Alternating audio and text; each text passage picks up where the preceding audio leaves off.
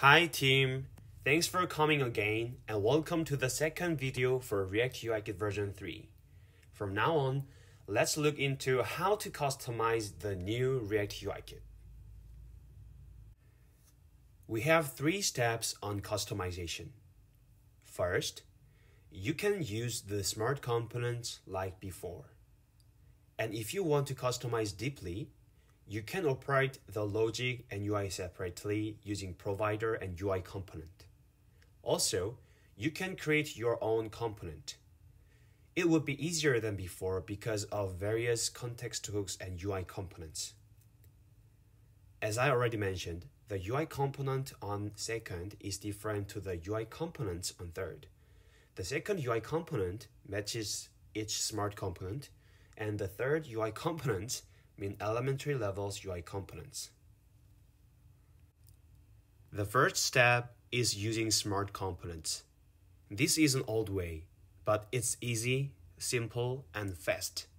So it's best to do a quick start and have an experience with Sendbird UIKit as soon as possible.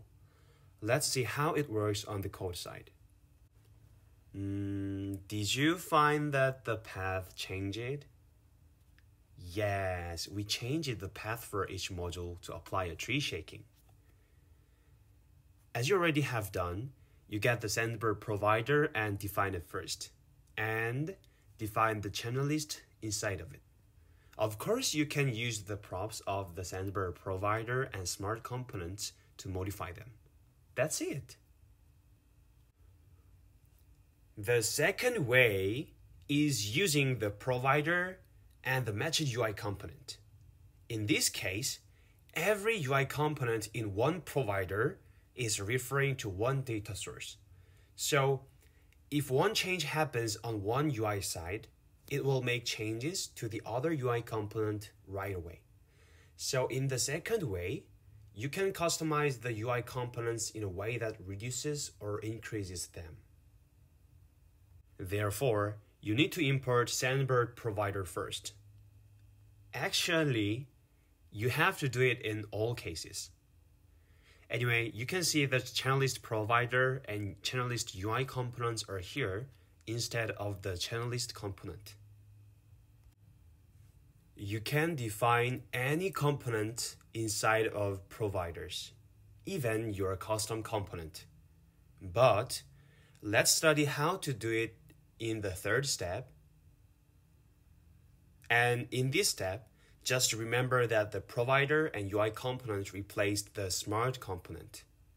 And naturally, you can use the props like smart components. The only difference is they are divided. So you can choose what UI component will be there. For example, you can decide to display only the channel create button without any header or channel list in the channel list provider.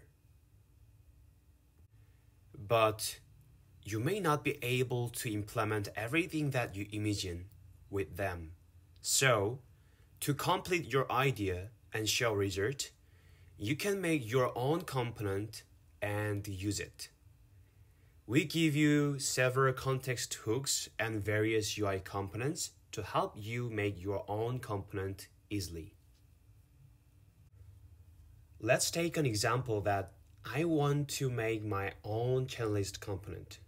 At first, I removed some code lines to not use the channel list UI component anymore. And now, I will make a new file and define a custom channel list component. Now, we got into a new file. You can see that I defined the custom channel list component. And I'm using the use channel list context, which is one of the context hooks for the channel list module. Also, I'm importing some UI components, channel preview, and placeholder. And then, I'm getting some data through the use channel list context hook. The all channels, current channel, initialized flag, and loading flag are being managed in the channel list provider. And I summon them here using the context hook. So now I can make use of them in my custom component. I don't want to render empty components during fetching chain list or getting some connection trouble. So I will return placeholder in these cases. And the UI component placeholder can help me to do it quickly. After that, I made a chain list using the UI component channel preview. It helps me don't need to build the channel preview item from A to Z. And I might be able to show many types of channel preview by the conditions of channels if I want.